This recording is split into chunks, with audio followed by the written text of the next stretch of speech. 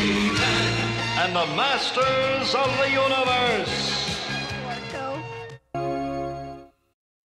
Today we learned about the importance of taking the responsibility to care about our fellow man.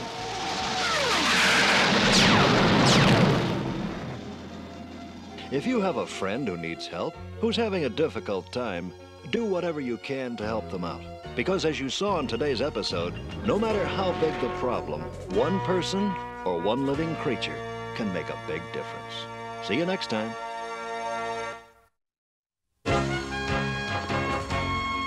I sure enjoy jogging along this meadow. So do I. It's too bad every place in Eternia can't stay as natural and untouched as this place is. You're right. But progress does force changes. And sometimes those changes mean we have to take down trees in order to put up buildings. That's why it's important to set aside some places to remain natural, where children can play and where we can all enjoy the wonders of nature. Hi there. In today's story, we had a tough job to do. The only way we could do it was to get some help and work together. Now, there are always jobs or problems that are too tough to handle alone. And when that happens, you should never be ashamed to admit you need help. Likewise, when someone asks you for help, give them a hand. Yours may not be as big as mine, but it'll still be appreciated. And if I could ever give you a hand, just let me know. Well, how are things going at the weather station, Philip? Well, it's lots of work and plenty of responsibility. But you know, part of growing up is learning how to be a responsible person. That's for sure. Whether a job is big or small, it's nice when you know that you're the kind of person people can depend upon to get the job done. That's right, Teela. Being responsible means you can be depended upon. And that's a big step toward becoming a winner. Hi! In our tale today, Snoop learned a very important lesson. He found out that when young people and older people work together, they can accomplish a great deal. You see, older people have experience that can help young people if they're willing to listen, and that's why you should always respect older people and pay attention to the advice they give you. Well, Orko, for once you're right.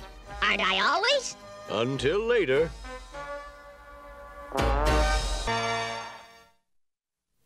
Today, Stratos of Avion learned the true value of forgiveness. When someone does something we don't like, it can be hard to forgive. It's at times like these that we must remember everyone deserves a second chance. We all make mistakes, and when we do, it's nice to have a friend who will understand and give us another chance. Right, my friend? Right! See you next time. In today's story, we met some people who had a strange idea of fun. To amuse themselves, the Dharmi wanted to make the dragons fight each other. Fortunately, they didn't succeed.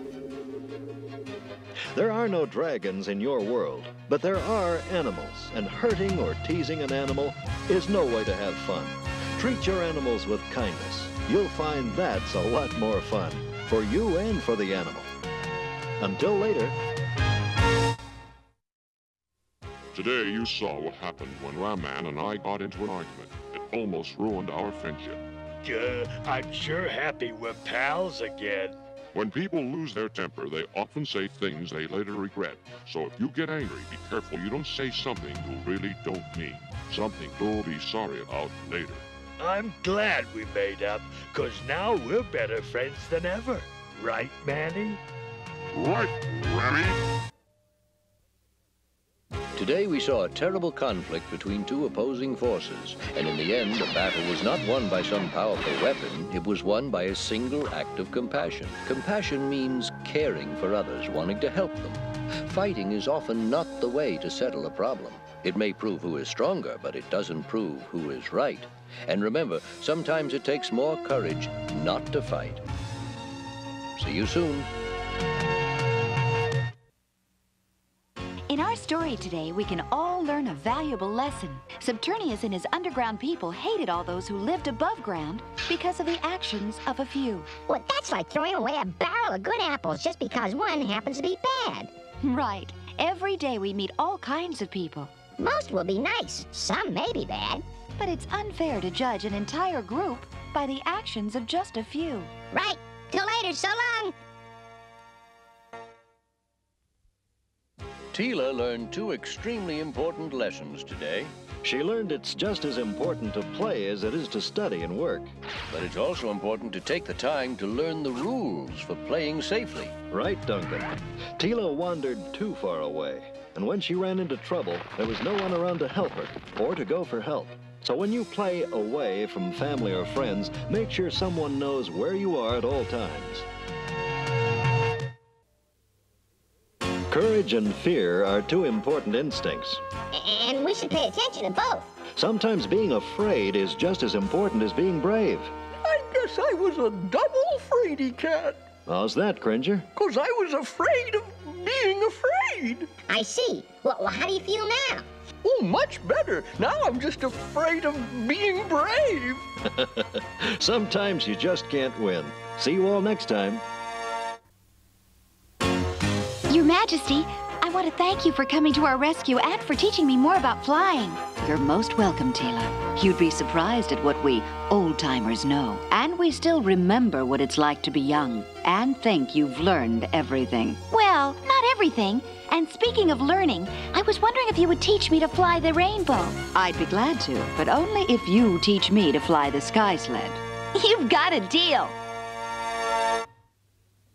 In today's adventure story, Prince Esker made an important discovery. He found out that a good idea could come from many places, even from his sister. Know something? When you don't listen, you just might be cheating yourself out of a good idea. Besides, where does it say that big ideas have to come from big people? Give others a chance to share their ideas with you. I promise you'll be glad you did. Is there something that frightens you? Are you afraid of water or high places? I used to be afraid of the dark when I was little. Some fears are good if they make you more careful. Fear of fire may save you from a burn. Fear of getting hurt may make you think twice before trying something. So fear is nothing to be concerned about. As a matter of fact, it's healthy. So don't worry. Only a fool fears nothing. Now I'm afraid it's time to go. Bye for now. Taking a dare doesn't prove you're brave or smart. It could prove you're pretty foolish, because most of the time it will get you or someone else in trouble. The smartest thing to do is not to take a dare, and not to worry about what people will think. If you only do what you think is right, you'll come out the winner. Don't learn the hard way, like the children in today's story. Until next time, so long. Boy, am I glad today's adventure is over. Why is that, Orko? Because I was having a hard time keeping track of my lies. Each one led to another and another and another. It was exhausting.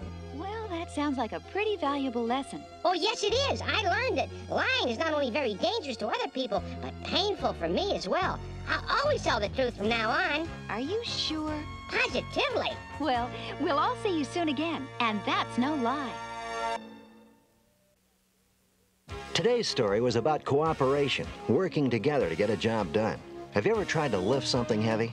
With help from a friend or two, the job becomes easier. If we offer to help someone with his or her job, that person might be willing to help us when we have a tough job to do. That's how people cooperate, by helping each other to get things done. Why, a job that's dull and boring can be fun with a friend's help. Give it a try. Until next time, bye-bye. Because the widgets helped Jacob, he chose to stand beside them when they were in danger. Afterwards, he planned to leave them because he was so used to living alone. Only after he discovered that he was really needed by the widgets did Jacob agree to stay and be their mayor. It's important to let those around us know that we love and need them. Have you hugged your parents today? In today's story, He-Man said what is important is what you're like inside. It's not really important whether you're big or small or tall or short or fat or skinny. In other words, what's important is being the best person you can be. You know something? I'll bet there are a lot of people out there right now who'd like to be just like you. Good for you, Squinch. You said it. We all have the urge once in a while to play a joke on someone. But as Prankster learned today, jokes have a way of getting out of hand. When that happens, it can backfire. And then the joke isn't funny. It might be dangerous, and it might hurt someone. Maybe you. So next time you think about pulling a joke on someone, no matter how safe you think it is, think twice about it. Then, don't do it. Bye for now. Today we learned something about the importance of listening to other people. Orko. Just a sec. Bokan's big mistake was listening to Evil Lynn without asking He-Man for his side of the story. Orko. Before we blame somebody for doing something, we should always find him and ask for his side of the story. That's important because sometimes we're wrong about who's to blame. Orko. Remember, listen to what other people have to say. What is it, Man-at-Arms? Dinner's ready. Oh! In today's adventure, we saw what happens when we make up our minds about something before we have the facts. It's called jumping to conclusions, and anyone who does that will usually find that the conclusion is wrong. That's what happened to Malactha. If he had only... Well, hello, Holly. Is there something you want to say? Yes. Don't jump to conclusions. Don't jump to conclusions. That's good advice, and if anyone asks, just say a little bird told you. See you all soon. In today's adventure, Orko was warned not to play with certain bottles. Well, Orko didn't listen, and he nearly caused a lot of trouble. There may be containers like this one in your home. This symbol is a warning of poison. Say, that looks like Skeletor. And just like Skeletor, it's bad news. It can make you very sick. So if you see this picture on a bottle or box, it means I'm dangerous, don't touch me. Be a safe person, not a sorry one. I hope you enjoyed today's adventure story. Wouldn't it be wonderful if we did have a real time wheel? We could turn it back to the Stone Age and meet some real cave people. Or into the future where we could see some of the wondrous things yet to come. Well, we don't have a magic time wheel. Not yet anyway. But we do have some things just about as good. They're called books. Reading books can be your time wheel to just about any time or place you choose. Why don't you give them a try? You'll be glad you did. Well, you know what I like best in today's story? Well, there were three things. The first was when the evil enchanters found out you can't do bad things without being punished for them. The second thing was when King Randor found his father. But what I liked best of all was Adam and his grandfather getting together. You know, grandfathers and grandmothers are very special people, and they give their grandchildren a very special kind of love. So if you're lucky enough to have a grandmother or a grandfather, or maybe even both, well, you're really specially lucky.